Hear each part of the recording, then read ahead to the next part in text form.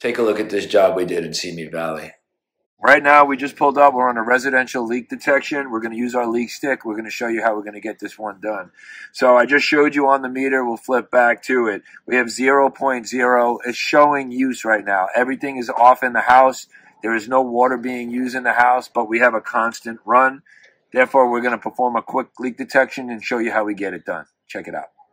So the first video we're shooting of using the hydro stick. The hydro stick is dynamic in a sense that it's a rechargeable battery and it's everything in one combined unit. So we're going to show you how we use our probe. We're going to walk the property and then we're going to figure out what we got going on to actually pinpoint, and that's how we're going to get started. So right now we're just going to screw in our probe.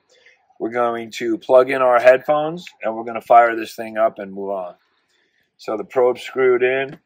Headphones get plugged right into this headphone jack right here, and we're ready to walk and do what we got to do. We're going to show you how we take care of the exterior of the house, then we're going to hug the house, then we're going to go in the house, and we're going to do it systematically. So check it out. So now we're going to walk the property, and walking the property, we're actually looking for everything. We're looking for hose bibs, we're looking for landscape, we're looking for irrigation valves, we're looking for spigots, we're looking for buried off, capped off, any kind of old plumbing. In this case, there was an actual pool that was once here on this property, a very small pool. We're looking for autofills. Here we get up to a sprinkler valve, and these things leak all the time. You need to listen to every one of them. If there's water running through, you'll hear it. Again, this is going to lead us around, and we're very systematic of how we handle the perimeter of a house. Well, we're going to walk and we're going to hug the house, we call it. We're going to stay on the exterior of the house and we're going to listen. Again, look around, see if we missed anything when we walk the exterior. But here we have a hose bib. We're going to listen to that hose bib and we're going to move on. Here we have sprinkler valves. There are sprinkler valves all over this property. We're going to listen to those sprinkler valves and we're going to listen to any existing plumbing that this house has, which is going to lead us around to the front of the house. This is where we have the main shutoff to the house, and then we're going to walk. Again, staying on the exterior now of the front of the house because this has a courtyard, so we're going to walk it both.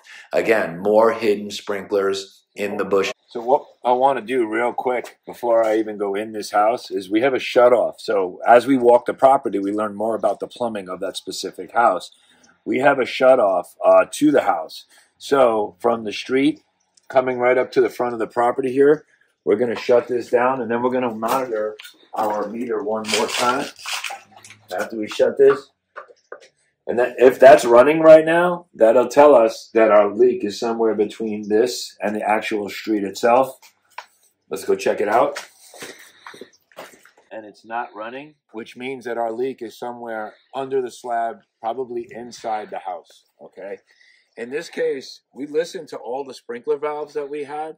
However, if you could isolate sprinkler valves, if you could isolate a swimming pool autofill, if you could isolate some of those other things, you'll be able to literally come back to this meter and tell, that meter is going to tell you whether what you shut off is actually leaking. So when we shut off to the house, and again, we have to make sure we turn it back on because when we listen, we need it to be actually leaking again. So we ruled out all the irrigation by listening to those valves. When those valves leak, and they do very often, when we listen to them, they're really loud. And that'll tell you whether it's just releasing water to a head, to a low point that you're not seeing, to a real green, grassy area. Let's move on from that. Now we're going to go inside the house. So as we walk a property, we do it systematically, not just to do it for our own, we're not, customers sometimes think, what are you walking the exterior of the property? Because there might be a hose bib in the back. There might be something that you don't know. So when we walk a property on the exterior like we just did, we walk the wider on the outside, then we hug the house. And when we come in, we always stay right. Again, we have to be able to access every nook and cranny and be able to see everything that we need to see. And by staying right, it systematically brings you all the way in the house, through every room, and all the way back out. Check it out. So that's going to lead us, when we get in the house, we're going to make a right hard turn, and it's going to take us through the garage. We're looking for any existing plumbing that might be here. Again, we have a freezer. Again, that would just create a drain. There's no ice maker. There's nothing. But we have a washer dryer set up. We're going to put down our short probe and we're going to actually listen. We don't like to have the long probe on when we're walking through a house. When we get on the interior, we don't want to scratch drywall or anything. So now we're to our short probe, listening on the hot water heater, and that's going to take us around the actual house, staying right. Now, it looks like a living room that we just passed, but we're looking for wet bars, stuff that might have existed in the past. We have an island over here. We're going to look at that island. There's no sink on this island, but look underneath to make sure. Now we're going to get to the sink and we're going to touch the hot and cold shutoffs. Again, that noise will transfer if it's leaking underneath there, which is going to bring us all the way around, and we're going to come to our first bathroom. So right now we're going to introduce this noise to you. We're getting a little bit of noise. It's not the loudest I've heard, but we're getting that rushing water when I touch the cold water side. Remember, I'm on the cold water side of this, and I'm having some rushing water. Next, we're going to go to the angle stop of this toilet. And now we're really loud right here. So there's a good chance right now that our leak is going to be literally underneath the plumbing, underneath the slab by this angle stop. Again, I'm picking it up, some of it, but it's not as loud over there. So we're going to teach you. First of all, we're going to finish the rest of the house. Then we're going to show you what we do to back ourselves up with what we're actually hearing. So really loud, not so loud. I might have started picking some stuff up, but I didn't hear much from the other rooms. This I'm hearing. So let's finish walking the house.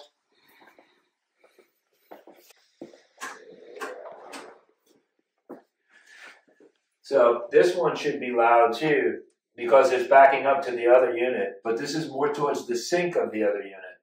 So now when we get in the shower, we're going to hear, and we're going to touch those valves, but we're thinking that that other stub up is on the other side of that shower wall. We're going to keep touching every probe to walk through this house and listen to the rest of this house. The biggest mistake guys can make is that they don't finish out a job. They just find the leak and they stop. In this case, we're going to walk it all the way through, listen to everything, and then move on.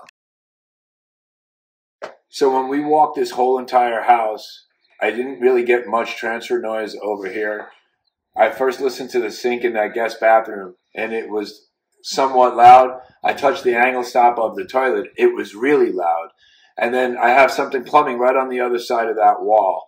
So now I know that my leak is going to be somewhere under the slab in that area, that general facility. So now we're going to go to part two. And part two is we're going to hook up to the cold water side to the most convenient place that we can, which will probably be a hose bib. We'll hook up to a hose bib. We'll shut the house down on the water side in there. And what we're going to do is we're going to inject air. And that air is going to get into that saturation boiling point. And then we're going to listen with our disc. And we're going to put ourselves right over the leak. All right, so what we have right here, we have our cheap 6-gallon pancake compressor. What we're going to do is we're going to inject air. So we're going to shut it down at the front of the house. We're going to inject air into the cold water side. That air is going to go down into all the cold water pipes. And wherever there's a leak, it's going to let the air out of the leak, and then it's going to boil through the saturation of the previous water that was leaking. So check it out, see how we get it done. Have that hooked up. We're hooking it up to our pressure rig. Right now, we're not bringing any water in, but we're going to bring air in. And we're going to bring it right into this hose bib that we have right here on the side of the house. So we're just going to screw right up to this. And go back, we're going to shut the house off. Now we have no more water coming back in.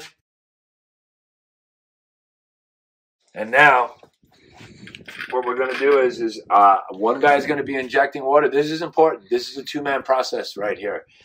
Whoever's running this can't let that pressure get too high. They got to be careful. We're not dealing with any plugs here. We're dealing with threaded fittings. However, always use safety when using the pressure rig.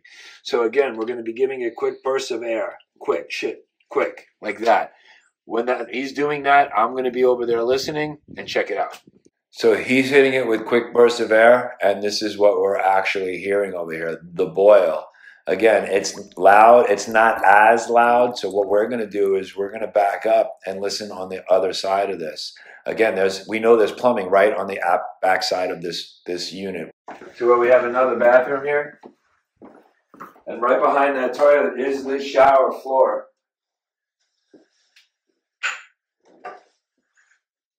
And it's screaming right here. This is the sound of that actual boil. We marked it out.